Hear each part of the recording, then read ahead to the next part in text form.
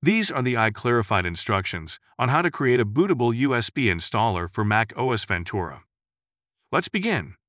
Connect a USB stick that's at least 16 GB in size to your computer. Then launch the Mac App Store from your dock.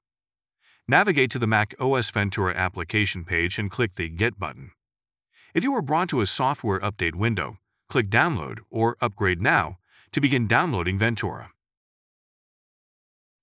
Once the installer launches, select Quit from the Install macOS Ventura menu to exit. Then click Quit to confirm. Launch Finder from your dock. Then, open the Applications folder and select the Install macOS Ventura app.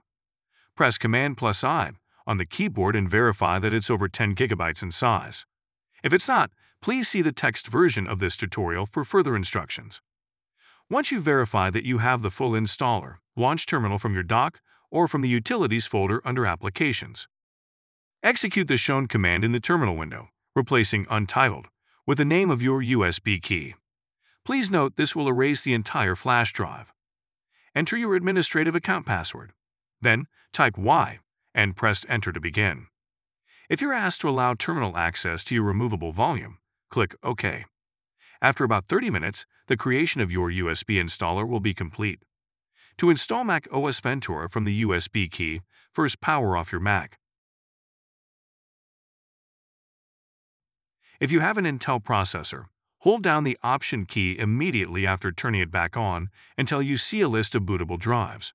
If you have an Apple Silicon processor, press the Power button to turn on your device and keep holding it down until you see a list of bootable drives.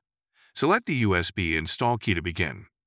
Please see the text version of this tutorial for more details, and remember to follow or subscribe to iClarified for more Apple news, videos, and tutorials.